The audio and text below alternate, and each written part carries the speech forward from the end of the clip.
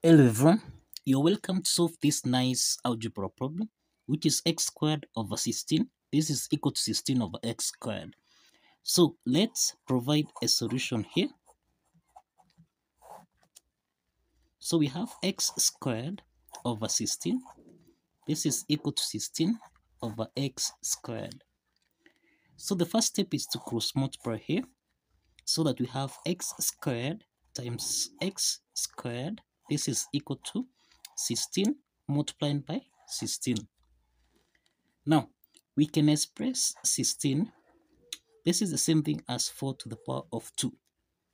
So this implies we have x to the power of 2 times x to the power of 2. This is equal to 4 to the power of 2 times 4 to the power of 2.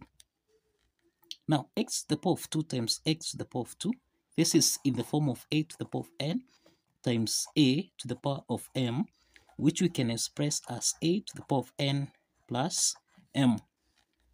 Applying this exponent property, then we have x to the power of 2 plus 2. This is equal to 4 to the power of 2 plus 2. So we have x to the power of 4. This is equal to 4 to the power of 4. Now let's take 4 to the power of 4 on the left hand side, so that we have x to the power of 4 minus 4 to the power of 4. This is equal to 0.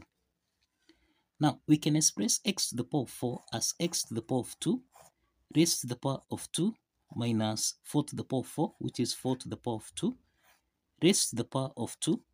This is equal to 0. Now this equation here is in the form of a squared minus b squared. This is the difference of two perfect squares that we can express as a plus b. Then we have a minus b. Now applying this identity,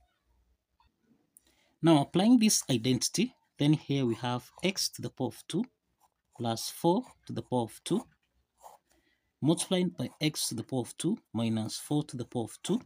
This is equal to 0. Now, we have that x to the power of 2 plus 4 to the power of 2. This is equal to 0. And we have x to the power of 2 minus 4 to the power of 2. This is equal to 0. Now, let's start with case 1 here. In case 1, we have x to the power of 2 plus 4 to the power of 2. This is equal to 0. Now, this equation here is in the form of a squared plus b squared, which we can express as a plus bi multiplied by a minus bi. So this means that x to the power of 2 plus 4 to the power of 2, this is actually equal to x plus 4i multiplied by x minus 4i. This is equal to 0. So we have got two parts here.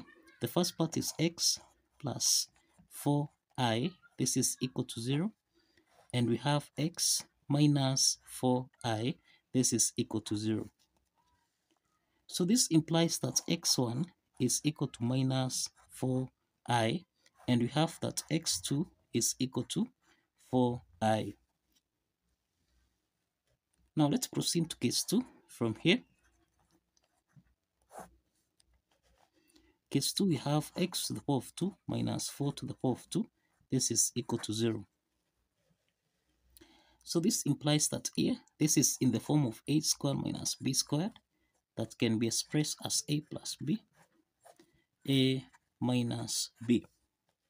So here we have x plus 4 multiplied by x minus 4. This is equal to 0. We have got two parts here. We have x plus 4. This is equal to 0. And we have x minus 4. This is equal to 0. So x3, this is equal to minus 4. And x4, this is equal to 4. So this implies that we have got 4 solutions. We have 4 solutions here. We have that x1 is equal to minus 4i. Then we have x2 is equal to 4i. Then we have x3. This is minus 4. And we have x4. This is equal to 4. So these are the 4 solutions that we have. two complex solutions and two real solutions here. We have two complex solutions and two real solutions. So let's verify that these solutions here satisfies the equation. Now, if you recall here, we have that x to the power of 2 divided by 16. This is equal to 16 over x to the power of 2. So let's start with x1, which is minus 4i. So we have minus 4i raised to the power of 2 divided by 16. This is equal to 16 over minus 4i raised to the power of 2. So here we have minus 4 squared. This is equal to 16 times I squared divided by 16. This is equal to 16 divided by 16 multiplied by I squared. Remember, I squared, this is equal to minus 1. So this implies that this is 16 times minus 1 over 16. This is equal to 16 divided by 16 times minus 1. So 16 and 16 here simplifies so that we have minus 1 is equal to minus 1. So this implies that the left hand side is equal to the right hand side. And this implies that x1 here satisfies the equation. x1 satisfies the equation. Now, let's check x2. Let's check x2. x2 in this case, this is equal to 4i. Now we have 4i raised to the power of 2 divided by 16. This is equal to 16 over 4i raised to the power of 2. So here this is 4 squared. This is 16 times I squared divided by 16. This is equal to 16 over 4 squared. This is 16 times I squared. So remember, I squared, this is equal to minus 1. So we have 16 multiplied by minus 1 over 16. This is equal to 16 over 16 times minus 1.